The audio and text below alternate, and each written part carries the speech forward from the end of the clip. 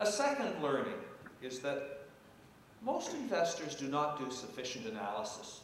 They make investments, they like oil, they like commodities, they like Chinese companies, they like retail, they like pharmaceuticals, but they don't do their research. Thirdly, many people confuse investing with speculating.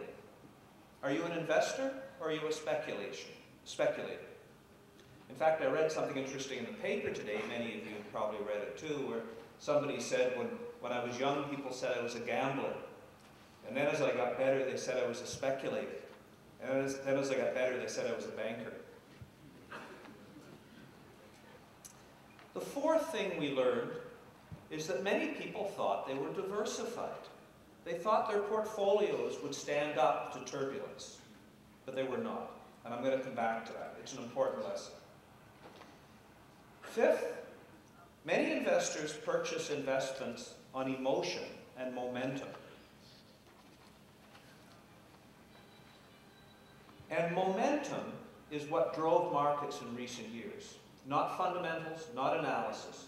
So if you look at oil and you look at commodities, if a price went from 75 to 90, people said it's going to 110. If it went to 110, they said it was going to 125. If it was going to 125, people said oil's going to 200. It was momentum. It wasn't rational. It wasn't based on analysis. It didn't look at supply and demand. Now, if you think about it, a lot of what happens in bubbles and what happens in commodity price movements are in fact momentum. People get moving and they follow the momentum in a market. So I think we've learned in this that momentum is a bad guide to future investment strategy. Another good example of momentum investment was Nortel. I remember when it was over $100. And that was similar type of momentum investment. Thus, my conclusion is we really have to go back to detailed financial and market analysis. You can't simply make simple investment decisions.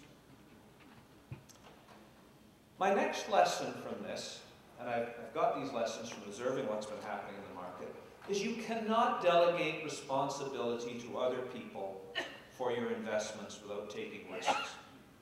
And by that, I mean, doesn't matter whether you have mutual funds, a financial advisor, you have to take some responsibility for your investments. You have to determine how you want them managed, and you have to, if you've got a manager or you buy a mutual fund, you have to tell the people that are advising you more about what you want, what type of investments you want. Now, I mentioned diversification. There has been an incredibly important learning about diversification in this crisis.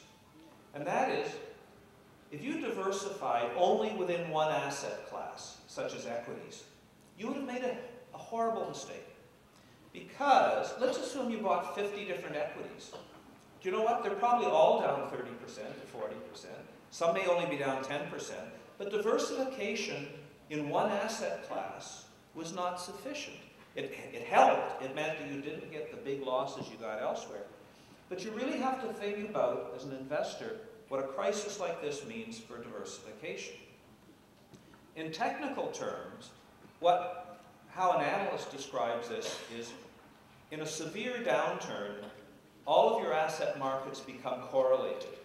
So in a good time, you could have bonds and debt and real estate and commodities all going in different directions, and you can get diversification benefits.